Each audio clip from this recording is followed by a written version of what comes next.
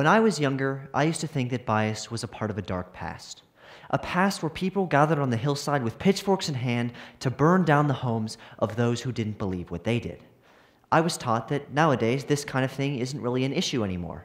After all, homes are fireproofed, and legally speaking, bias has been eliminated, right? Well, granted, we have made strides of progress, but often people make the mistake of believing that legal equality is the ultimate goal. Why isn't it? The answer lies within the far reaches of the past, and how even in our modern day we cling to ancient principles. In order to fully resolve this issue, we first must understand it, for only then can we reshape the way that we see bias.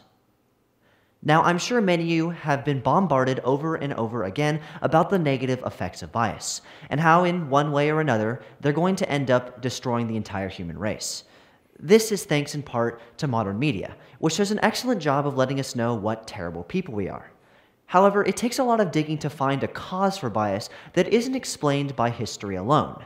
As I hope to explain, bias isn't 1, the root of all evil, or 2, rooted in history alone. Like any teenager's love life, it's complicated. And as I cannot stress enough, we have made progress as a civilization.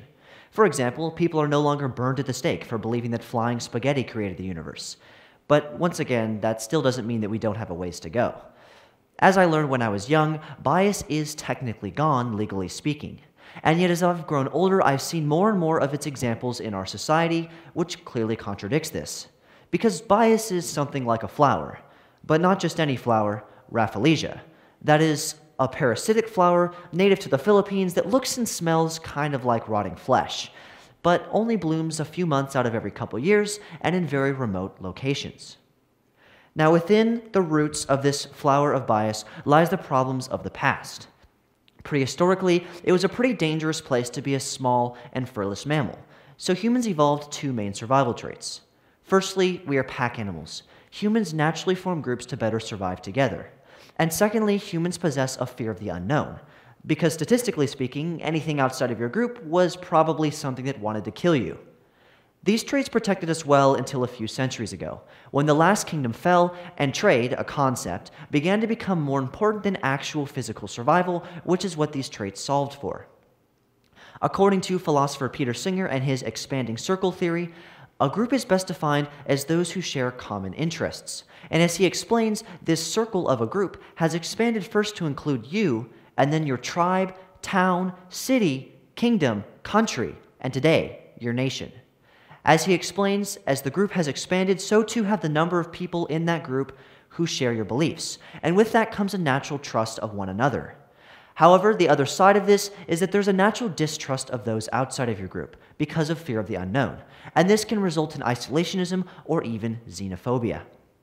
Now, with the creation of groups comes the creation of a certain group mindset, the classic us versus them. According to social identity theory, yet another theory, people want to be a part of a group that is distinctive, because distinctive groups seem like the most fit for survival in people's minds. A good example would be on the winning team, which of course requires the other teams to be losers.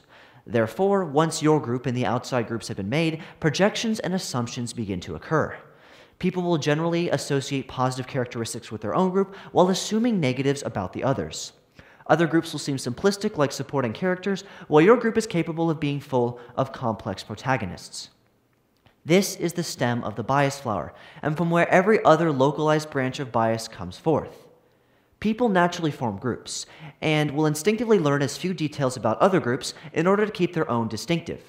Because they view other groups as contenders for their own survival, and because they know so little about them, other groups seem inferior, and a fear of the unknown sets in, which reinforces that other groups are just that, other.